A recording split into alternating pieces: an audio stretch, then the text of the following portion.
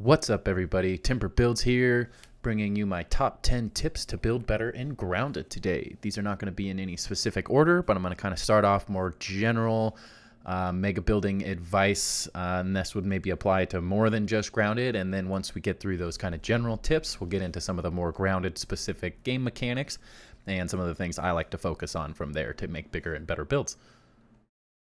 Tip number 1. This one is a fairly simple, easy one to do, but is often overlooked by newer players and people that want to get into building. This is what you want to think of first. As soon as you start a playthrough, you want to stick to your ABCs. And what I mean by that is always be collecting. And as cheesy and corny as that sounds, Grounded is a game that requires a lot of materials. There's a lot of grinding. I think everyone that has played the game has experienced that, and when you get into building, that is elevated to an even higher level. You need a lot of materials to upgrade weapons and armor and stuff, but if you want to build all the decor items that are offered, you need every single item in the game at any given time. And the last thing, personally, that I like to do in the middle of a build is have to go collect some random ant parts because I'm trying to build a candle or a stuffed bug mount or whatever it is. It's very distracting and difficult to be right in the middle of something and then have to run out of materials, and it kind of can throw off your flow, but more importantly, it just makes building easier, especially in Grounded, and this can be applied to just about any survival game that you want to mega build in overall. But Grounded specifically, all the items are used in different decor, the walls and everything, and some of the resources such as lint and the charcoal respawn every 5 days. And so if you're not continually staying up on those things, you're going to run out and you're just going to be stuck and dead in the water for a while and not really have to do anything if you're trying to focus on your build. So you always want to be collecting as much material as you can. My goal for every base is to have a chest with every item in it. That's a little excessive for some, but you can kind of think of it as it'd be nice to have a chest for tier 3 bugs and tier 2 bugs and tier 1 bugs and have all the different parts and pieces, have all the different resources collected, so that random time that you need it, you don't have to leave your base and go collect it. You've already got it there. And the way I like to think of this specifically is anytime I leave my base to go collect a specific material or maybe farm a specific bug, I'm always just going to try to fill up my entire inventory with anything and everything that I come across.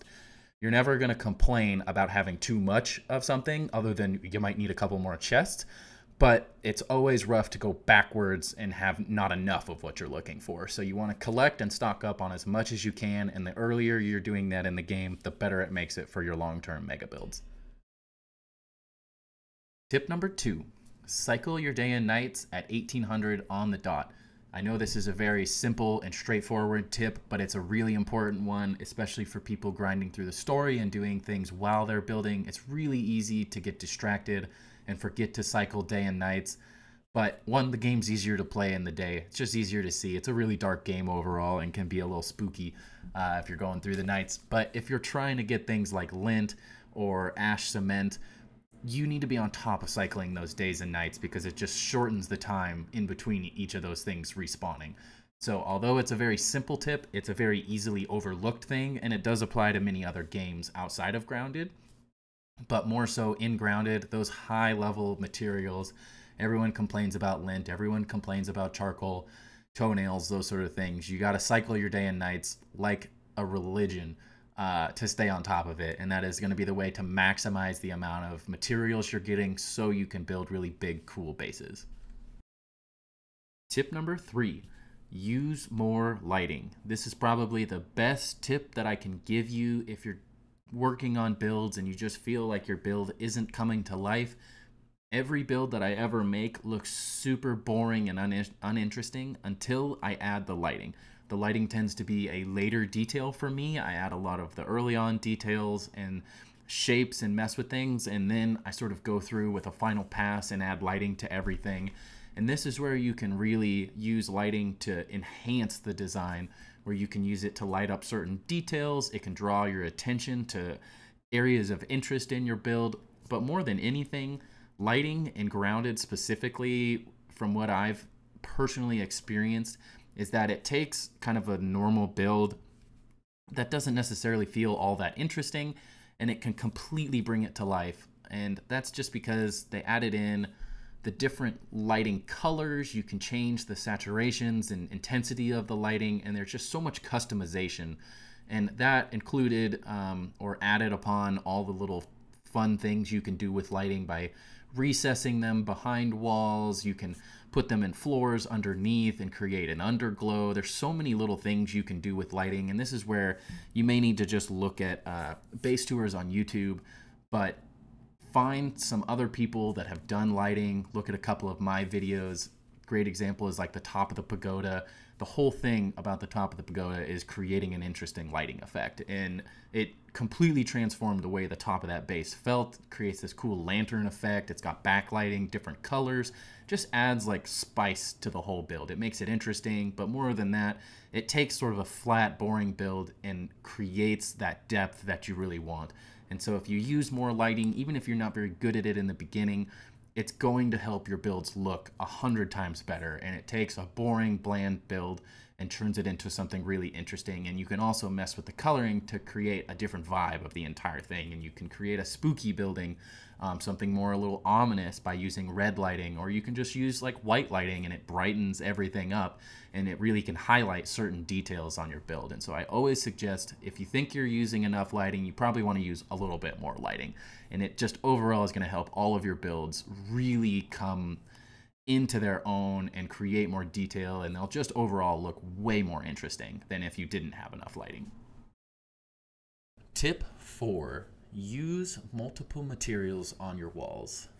This is often overlooked. I see a lot of bases that are just like grass boxes or weed stem boxes, or even if they're a really interesting, unique shape, it's all the same material. And that tends to make builds look more one-dimensional. They look flat.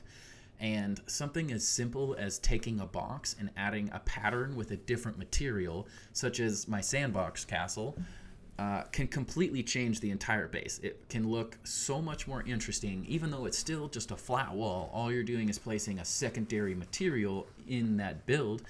It can add a lot of detail and depth and character to a build.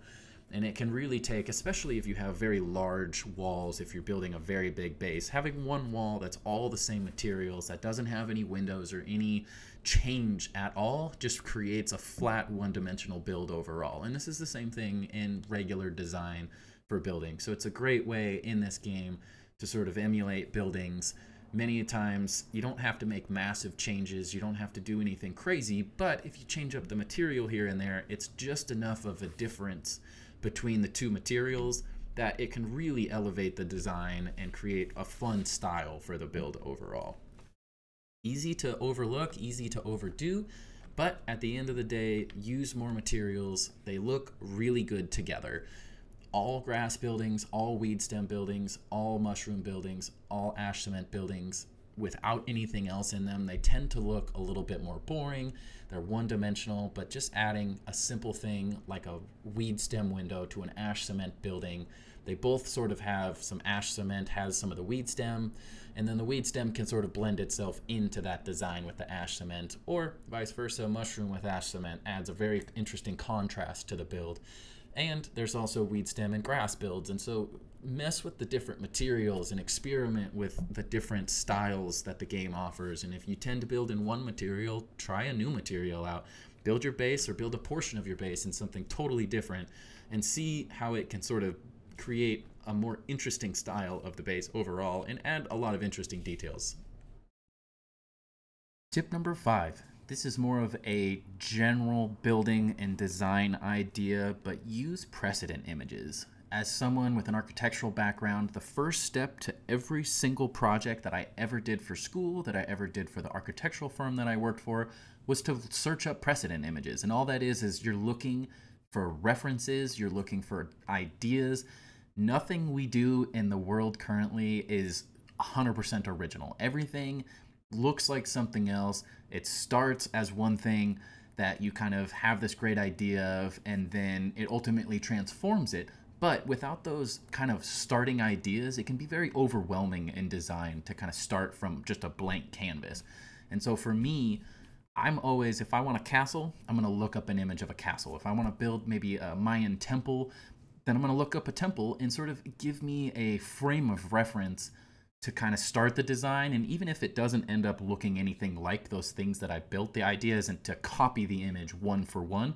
And oftentimes in building and video games, you're never going to recreate something 100%. Most of the building systems in games, especially grounded, are going to limit you to some of the ways that you can build. And so it's a little bit more difficult to copy something one-to-one.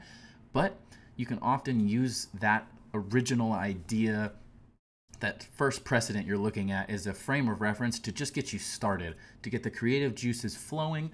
And then from there, you can kind of move forward and sort of customize the build to be more interesting and more like what you're looking for, or you make changes because the game doesn't allow you to physically build that exact thing.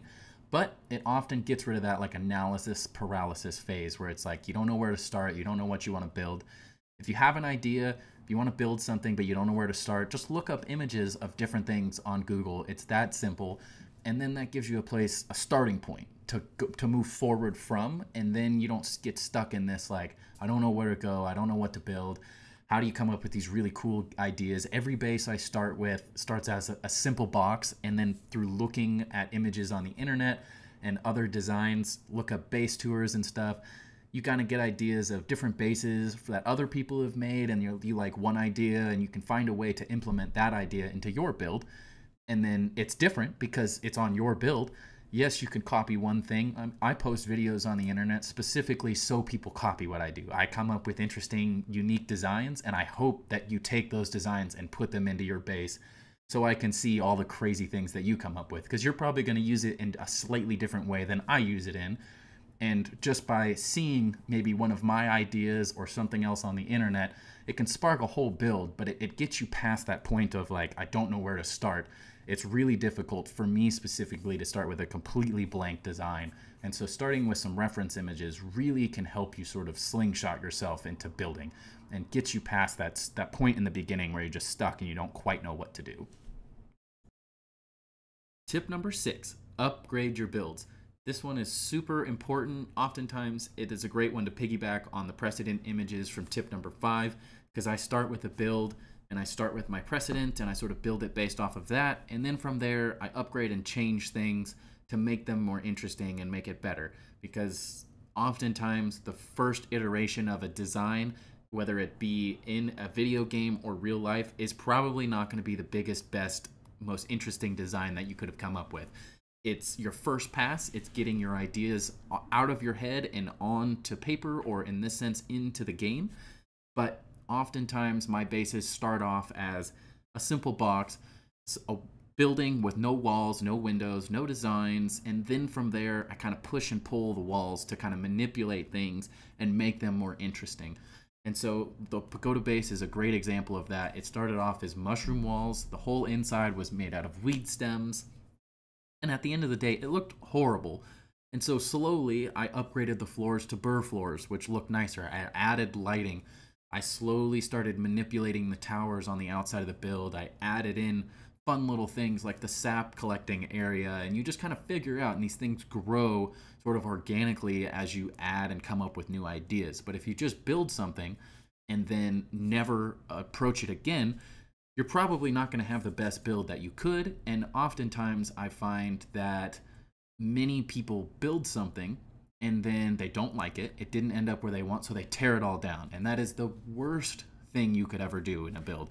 Design is not a just do it and it's perfect. It never works out that way. You have to make small adjustments. You have to be flexible and willing to change things. But I always suggest never, never, never delete something. There's some good aspect of that build. Maybe a lot of it isn't working for you, but a certain part of that is going to work. It is a good idea. And you just have to manipulate and change the design of the rest of the build to sort of match that level or match that design of maybe the one little area that is working. But it's easier to upgrade a base than it is to tear it down and start from scratch. And so I always suggest upgrading little things here and there. Don't be afraid to add more materials. Don't be afraid to upgrade it once you unlock burrs and those sort of things. You don't have to build with a specific material in mind, but oftentimes things look better as you just add little details here and there, and you slowly progress through the design. That's typically how most designers work. And the idea that something is finished is just not how design works in the real world. And so be willing to upgrade and change things as you go, because oftentimes it'll make the base better. Making those small adjustments and building it out in a way that doesn't work oftentimes helps you figure out the way that it should work. And so be flexible in your designs. It can be overwhelming to upgrade and change things. I totally understand that. Some of my bases may be overwhelming and big to you, but at the beginning, if you look at the videos and some of the ones where I've started, most of them start off very, very simple and just slowly get details added in little by little. And that's how they turn into the cool mega builds that they are. And everyone can start from a simple box and slowly add things to make something even better and bigger as you give yourself time and grace to kind of change things and make adjustments. Tip number 7, build bigger bases. This one's fairly simple, but oftentimes I see people starting a little too small. If you want to build interesting bases, bases with more details similar to mine, you're going to have to think on a slightly larger scale, and that's just because every survival game ever made has sort of a core building block that you get. In Grounded, you get half walls and full walls, and then you add in all the curved walls and all that stuff, but they're all based around this same block size. And the only way you can get more detail out of those blocks is by building at a larger scale. So those things feel like they're a little bit smaller and you have more space and blocks to mess with to kind of create that interesting design. If you start on a smaller scale, you can't really add in interesting details because the blocks are too large. But Minecraft is a great example. You can't build a circle in Minecraft because you have a simple square.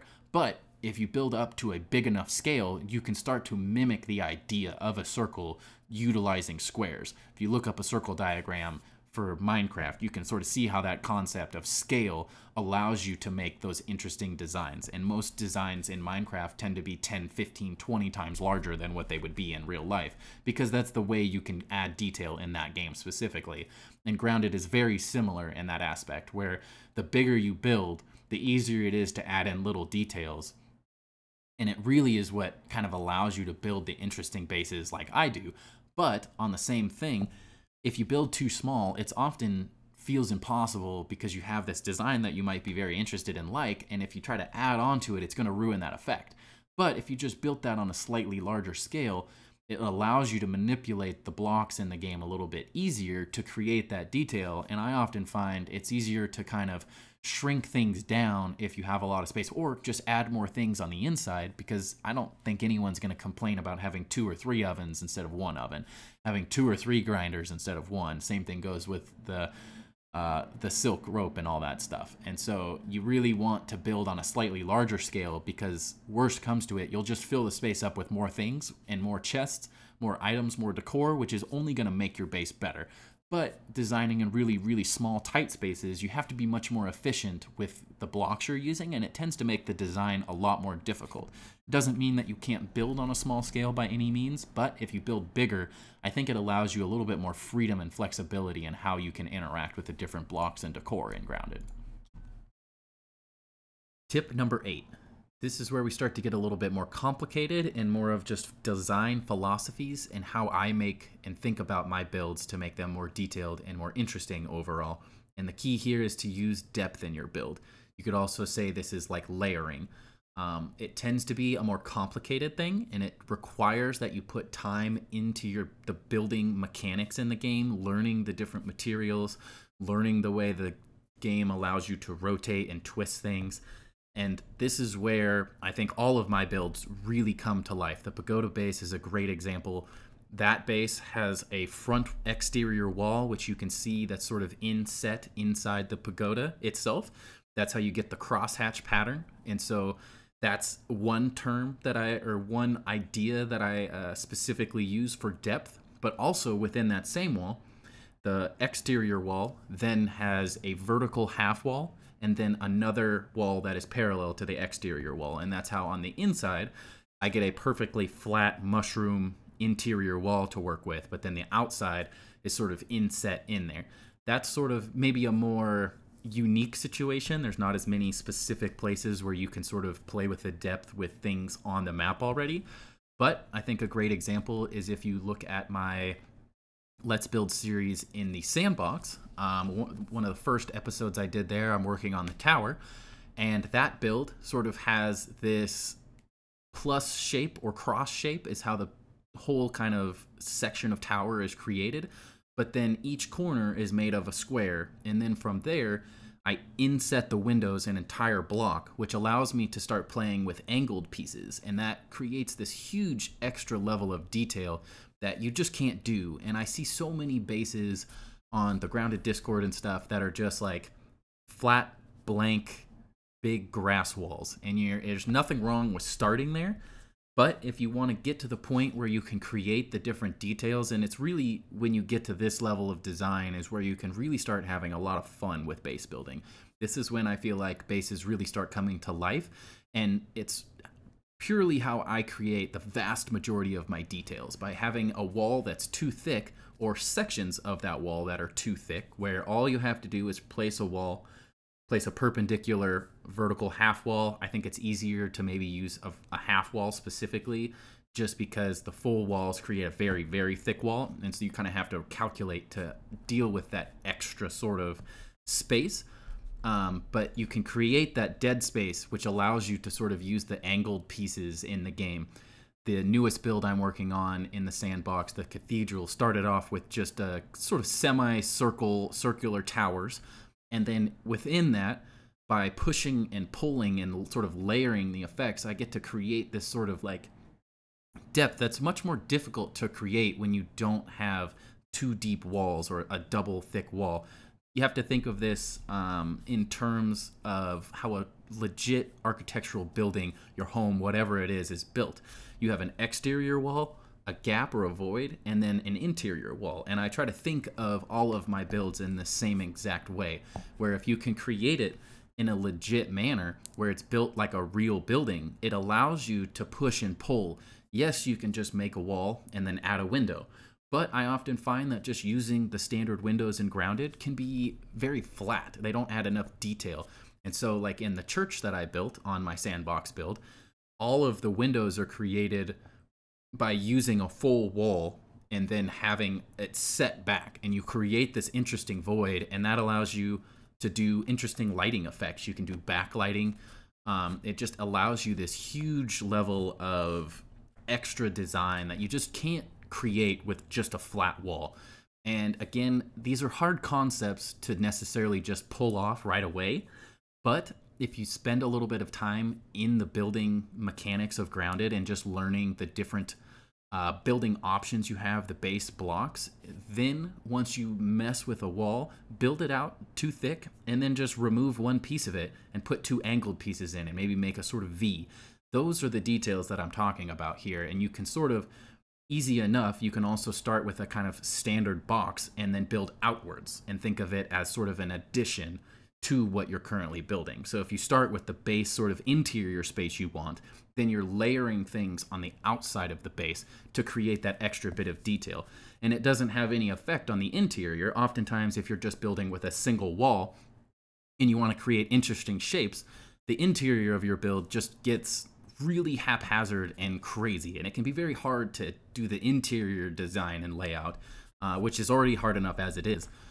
So if you can keep it fairly simple on the inside and sort of layer and add additional layers on the exterior of the building, you can get really unique and interesting effects. But again, it takes time. You have to learn the different ways that you can build in the game. It all seems very straightforward from the beginning. You just build a wall, add a door, you're good. You just kind of make a box and you move on from there. But when you really start learning all the different pieces of building that you have access to, you learn that, oh, the pillars don't have to necessarily hold something up, but you can add them to the exterior of a build and have those sort of interesting stacking effects. And those have depth within them as well, because they aren't just a square column. They have ins and outs and pushes and pulls. And so it's got this layer of detail, and I think can be best shown off specifically by my sandbox build, where just the vast majority of that base has huge depth within every single piece of it. Somewhere, shape, or form, I'm either adding pieces to the exterior and stacking them to create that detail, or I'm pushing pieces inward to create voids within that. And that allows you to create a really fun depth. And then once you add the lighting effects on top of that, it really starts to make your builds like truly come alive. And so this one is sort of a bit more difficult to do. It's not as just cut and dry as some of the other suggestions. But when you think of a building and starting out as two walls, you build your interior the size you want it, and then you slowly add things to the exterior to create more depth throughout the build. I think you'd be pretty surprised at how quickly you can create really visually interesting things. And it doesn't necessarily take this like massive thought process and planning. You just kind of build the base you want to build and then slowly add texture and pieces to the outside until you get to that detail level that you're interested in. Tip number 9, bringing everyone back to their childhood educations here with math, and it's that order of operations matters. This is sort of I've learned through personal experience of, 2,000 hours playing this game now, and I've sort of figured out that 9 times out of 10, if you're trying to place a blueprint and it keeps showing up red, unless you're just really trying to do something that the game's not going to allow, more often than not, you probably can place that. This is specifically geared towards a lot of the interior items, the decor items, but a lot of times, like when I'm building with clipping and stuff and I'm pushing pieces into others, I found very unique ways to just sort of fix issues in the game that there's no cure-all, or there's no like specific order of operations specifically to do here, but the order in which you place blueprints and build things absolutely matters. If you're building something and you're convinced that it just should work, it looks like it should work, it feels like it should work, it's probably going to work. But try placing 2 blueprints. If the second one doesn't want to place, delete the second one and the first one, place the second one first and work backwards. Sometimes it's as simple as you place a blueprint and then you try to place the second blueprint. The blueprint's not working for some reason. It shows up red. Build the first blueprint out and then try to build the second blueprint and build from there. And it's just sort of it's a weird situation. I can't say why this works or how it necessarily works, but I've found that the vast majority of the times I'm trying to place things, and there's a lot of interesting things you can do with the decor items in the game as well, where they aren't as rigid as, say, the walls and floors are in Grounded. Those things, you have to be a little bit more creative to get them to clip. But if you want to just place a decor item, great example on my sandcastle build is using the little wardrobes inside of the mushroom walls. I have a YouTube short on how to do that as well. And for some reason, placing that in a specific order with like a roof over it, the game just says absolutely not. But as you can see in the image behind me, it's all about in which order I place them in. If I place one piece before the other, it won't work, but if I swap the order in which I place them, the game seems to break and not care as much. This works for many different scenarios. Also on my sandbox build, working on my cathedral just the other night, just trying to place a simple curved mushroom wall and then using the new quarter triangles because I like using them as like a handrail. It just wouldn't let me place it, even though visually it just seems like it should work. All it took was placing them in the opposite order of which I was trying to do. And this also works if that doesn't work for you, where you place the first blueprint second blueprint first. I know, kind of a mind game to understand, and definitely pay attention to the images and the recordings going on in the background here, because visually this makes way more sense than I can just describe it to you. Because it's one of those things that there's not a specific answer on how to solve this problem. There's not one order that always works, but I have found that 9 times out of 10, it feels like something that I think can be placed if you mess with the order that you're placing things in. Just going to toss in one little bonus tip here. This is a great one that goes very well with order of operations because it's sort of just a way to circumnavigate the game not allowing you to place a block that you'd like to place. Again, same as order of operations. This is not a 100% guarantee, but I have had a very good success rate with just placing blocks with this technique.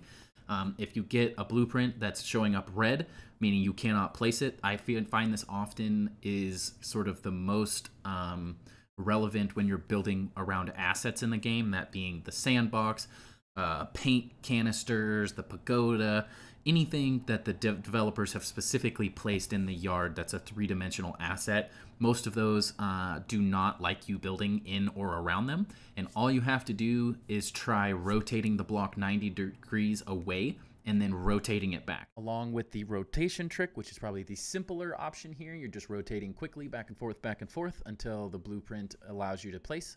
I found another one while I was streaming the other day. This one is very simple. If you're getting a location obstructed with your blueprint and it's showing up red, all you have to do is take the blueprint, put it over or overlap it on a blueprint you already have placed, and then move your mouse and slide it into the position that you're looking to have it placed. And I found that when the rotation trick is not working for me, this seems to be a good solution that is something that's working as of the 1.4.2 update.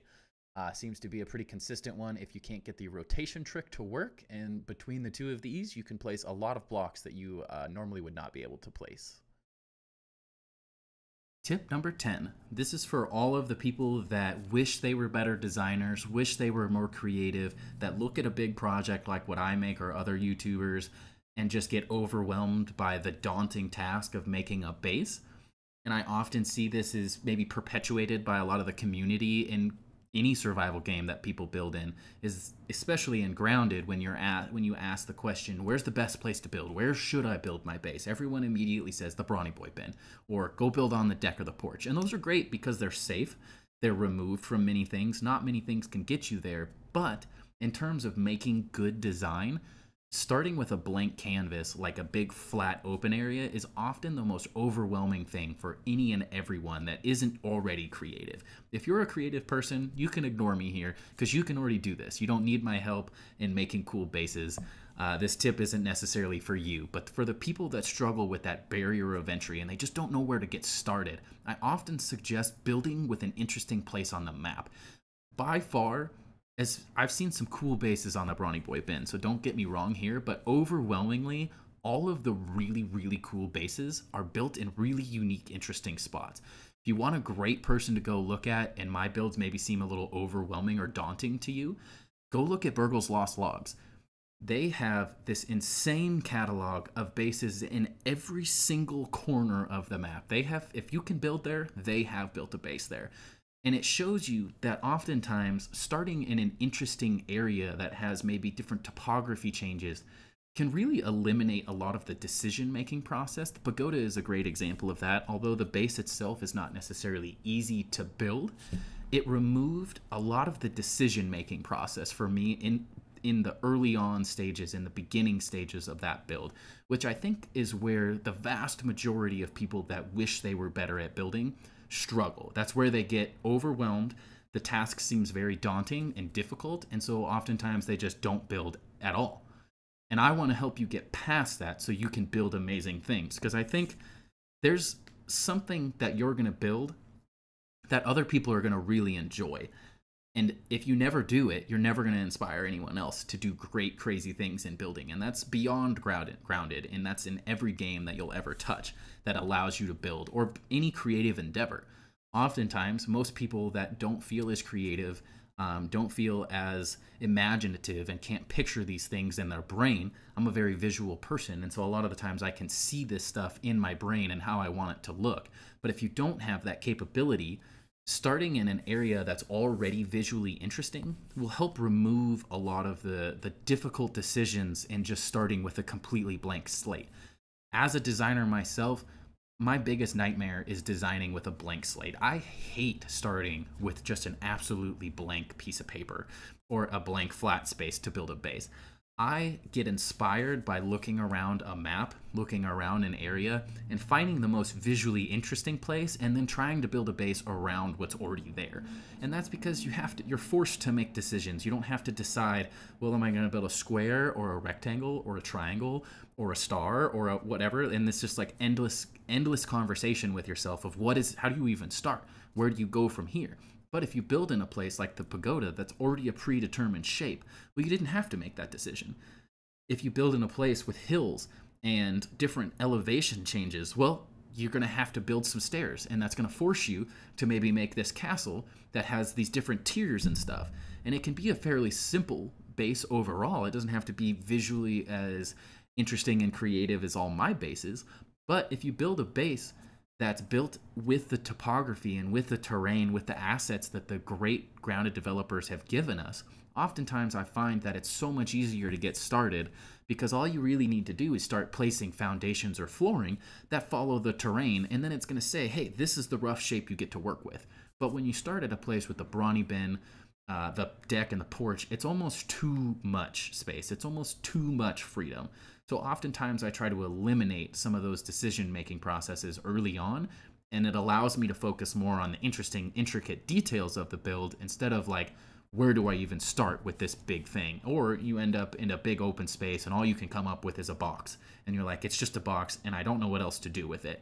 And so I always suggest finding a spot on the map that is visually interesting to you. If you say, that's a cool spot, try building a base there. And Burkle's Lost Logs has probably built a base there, and he's proved that you can do it anywhere on the map, and there isn't just one good spot to build. Explore, find something that's interesting to you specifically, to you personally, and that way you're already invested and interested in the area because you think it looks cool, and so it's going to kind of eliminate some of those early on decisions and help you kind of move forward and get past that initial like analysis paralysis, which I've totally been there, and this is my number one way of sort of fixing that for the people that don't feel like they can just kind of come up with a design and have this great idea right from the start. Thanks for watching the video today. I sincerely hope that one of those tips or all of them helps you in your building as you're working through Grounded or any other video game as it is that you can build in, any creative endeavor. If you have a tip or a trick that I didn't necessarily cover today, something that you find very helpful, leave a comment down below. If I get enough ideas, if I get enough inspiration, I am more than happy to do more of these tips and tricks videos for building and creative design. I love building, and all I want to do is kind of help people reach their full potential and build amazing things in games because I think it's a very fun thing to do. And I enjoy it very much. And if I can help inspire one person, if I can give one tip that helps you get over that barrier that you're currently struggling with, it was worth all the effort. So if you have ideas, please let me know. Otherwise, I will catch you guys on the next one.